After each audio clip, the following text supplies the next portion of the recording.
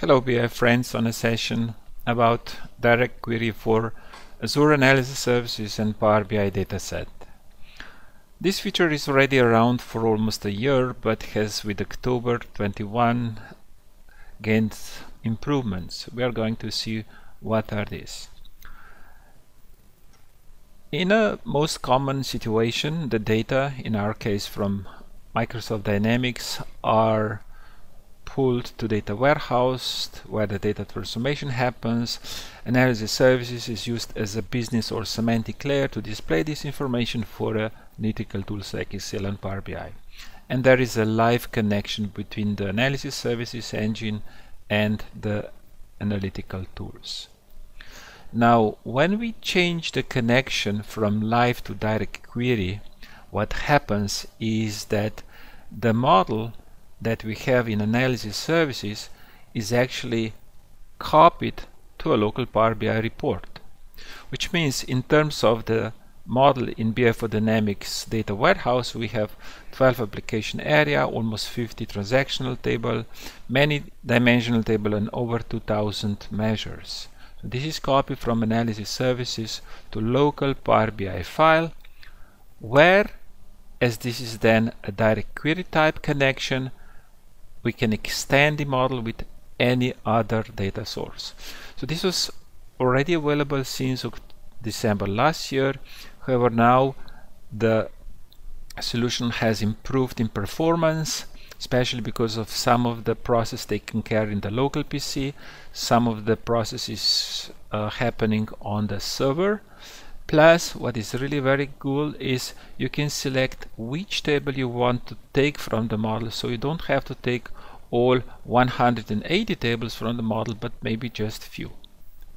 So this is something called a composite model, where you can join a corporate, personal, and any other BI source. Let's have a look in real terms how it looks. So what we have here is a Power BI live connection to analysis services model. Here we can see this is in Azure, connecting to a database containing 130 dimensional and almost 50 transactional table. So in this default connection is live. Connection type is live, so we can change the connection from here or from here. And what we are going to get is a security alert saying, okay, first you're doing the change to the connection. It's going to bring this model to the local Power BI file. This process takes 10-15 seconds. And now add any data that we want from any Power BI source. 120 sources connectors are available now. So what we have already done is in here we have extended the standard model with, you see, a source from the web, where we have added weather report for London and embedded this information in our business overview. So if we look into the weather report, so this is what you can get from this report here. It's not just we can display these visuals, but we can also cross join or do the analysis, and this is one really nice example where we are looking into the correlation between the need cells and the weather information, temperature, sunshine hours, and rainfall. This is shown here that obviously furniture is well correlated with the temperature, which means high temperature means good sales, while hardware, software, and sport we could say the opposite. So let's just check. If we select furniture, we can really see that our correlation is very high with the sunshine and the temperature, while if we look into the sport, obviously, it's when it rains, no one is buying sports equipment. just with one word, you have really a lot of opportunities how to join what Microsoft says in this composite model: corporate sources, which is heavy with the information, and strict how the changes are done, and the changes are done on BI server with any data source that Power BI supports. There is one important aspect of this feature, that we can connect to selected tables only.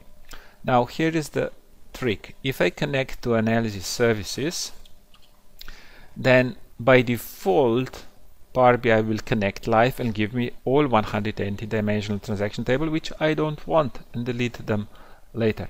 So I force Power BI to start in a composite model, which means I force, because I enter a table. So if I now connect to Analysis Services, you see it's giving me a direct query option. Okay, let me just select also a database, and I'm going directly to direct query. So an interface will open asking me, hey, which tables you want to add to the model? And I want to add into the model only some tables, because I don't want to have all. So let me just go for sales values. This is everything posted in the sales. Then instead of selecting table, I prefer to select a name, because I know I'll get it faster. Customer name.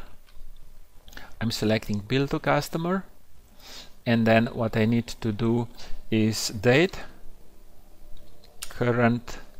You see, I'm selecting a very unique value in a date dimension to get me the date. Otherwise, if I write date, it happens so many times.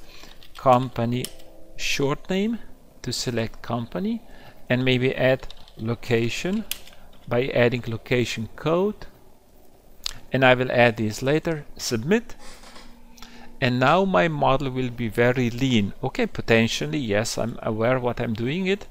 It will have only 5 or 6 tables where I'm focused on doing my analysis here. So the model is absolutely the same as the one on the server, because it has been copied from.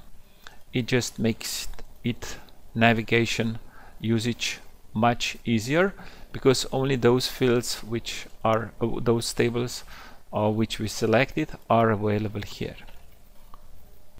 What we can see here, that live connection file is small. It would have 8 or 11 kilobytes, so the rest are Power BI visuals in this case. And we move the model from Analysis Services from the Azure to the local file. Suddenly the file grows for 1.5 megabyte.